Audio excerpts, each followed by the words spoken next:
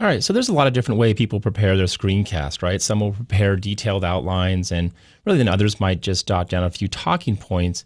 And then really there's those who can just sit down and really just record, really without really thinking about it. But for those who need a little bit more help or assistance, or if you're one of those who likes to prepare an outline and talking points, check out this program called CuePrompter. It's an online here we go. Oh, I don't really use this.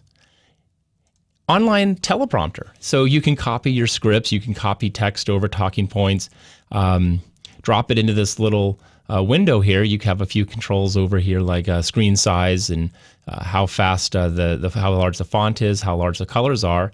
And then really when it's playing right here, you can control the speed, right? So if I jump it back up here, you can change it, make it go a little faster if you're talking fast, or maybe even use it as something to help slow you down. Some of us need a little assistance there too.